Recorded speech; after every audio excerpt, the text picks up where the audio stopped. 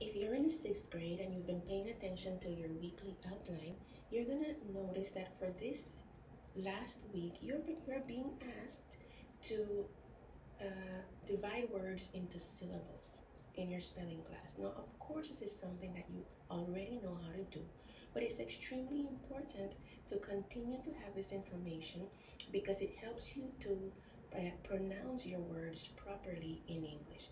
And so here's the list that's on your weekly outline. We're going to go through the pronunciation of each word, and we're going to go through the reasons why it's so important for you to pronounce properly to be able to divide words into syllables. Okay, so this is your sixth grade spelling class. This is the list that you've had for the last 2 or 3 weeks, and we're going to go through each word one by one. Let's start. If you can, repeat after me. Abolish, abolish. Absence, absence. Accident, accident. Adequate, adequate. Admissible, admissible. Adopt, adopt. Advantage, advantage. Adventure, adventure. Adverb, adverb. And the last word, advisor, advisor. Now there are a few sounds that are not natural in Spanish and they might be a little difficult for you, but I can assure you, if you keep practicing them over and over again, you will be able to get the correct pronunciation.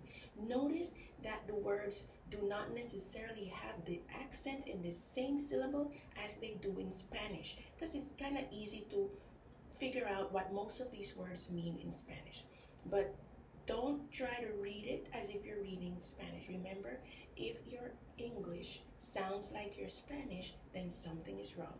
It has to sound completely different. So don't try to read as you do in Spanish, where every single syllable is pronounced, every single letter is pronounced. That's not the case in English, okay?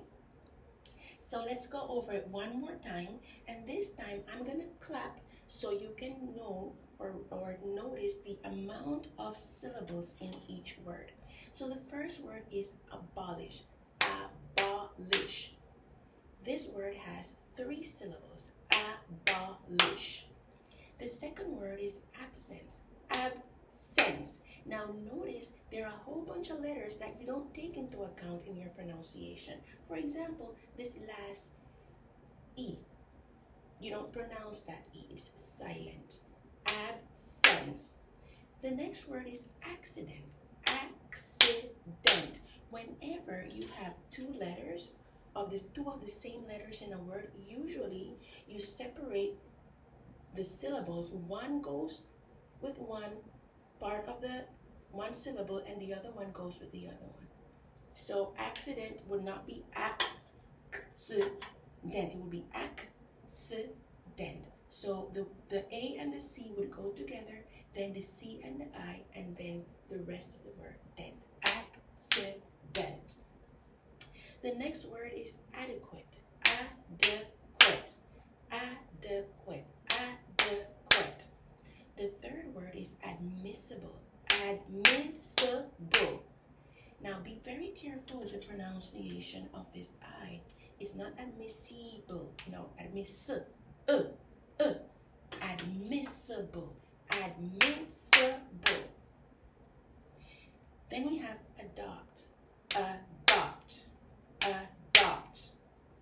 Now also be careful with the pronunciation of the A in almost all of these words, okay? We have the bad habit of thinking that every time we see this vowel, it has to have the sound A. No, sometimes it has the sound which is what we're seeing, for instance, in the word adopt. Adopt, not adopt, is adopt, adopt. And then next word is advantage, advantage, advantage, advantage, advantage. Now, this A is also very important. The natural tendency, and you might hear it around with non-native speakers, they would say like advantage. Or another example is the word orange. A lot of times non-native speakers say orange. It's not orange and it's not advantage. It's advantage and orange. Okay? Advantage, advantage, advantage. Then we have the word adventure. Adventure, adventure, adventure. And we have the word adverb, adverb. And the last word, advisor, advisor. Now notice this word can be a little tricky because it has two sounds that are not pronounced the same way usually in Spanish. The letter V and the letter S in this case that takes on a sound more like a Z. So advisor, not advisor, no. Not advisor, advi, and then not sir. Usually in some English-speaking countries, they would say advisor. So you can actually say advisor or advisor, and it's absolutely correct, absolutely correct. I kind of like the Z sound, so I'm usually going to say advisor. But advisor is correct. The important thing there to remember is the correct pronunciation of the letter V. Because in Spanish, we tend to say B for V or B. But in English, and we just differentiate with B alta and B de vaca, but we still say vaca. But in English, it's extremely important that you make the distinction. So this word is advisor, advisor. And practice that sound and this sound, advantage, at home over and over again until you get it, and you will be able to improve your pronunciation. So the work that you need to turn in is to tell me the amount of syllables in each of these words. And in order to do that, you need to know how they're pronounced. One last time quickly: abolish, absence, accident, adequate, admissible, adopt, advantage, adventure, adverb, advisor. See you next time.